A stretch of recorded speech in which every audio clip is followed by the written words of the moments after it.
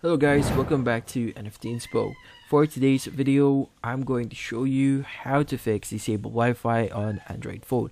So there's actually multiple ways to solve this, so let's get started. So first thing that you want to do here is you want to go to your settings. So for the first solution that we could do is we could basically go to our Wi-Fi settings. So just look for Wi-Fi here, and from here what you want to do is you want to turn on and off your Wi-Fi again. So sometimes a good turn on and turn off of Wi-Fi again can basically solve your issue.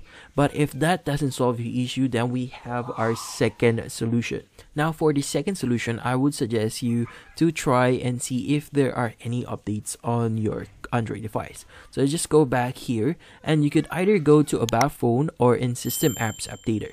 Now in here you should be able to see any updates that is pending on your Android device, and from there you just need to install it into your device and see if that solves your issue.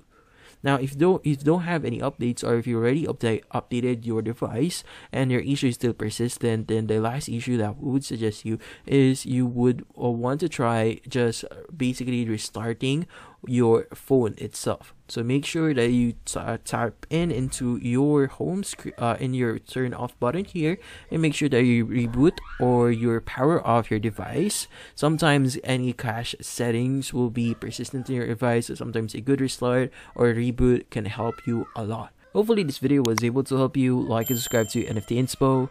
Thank you for watching.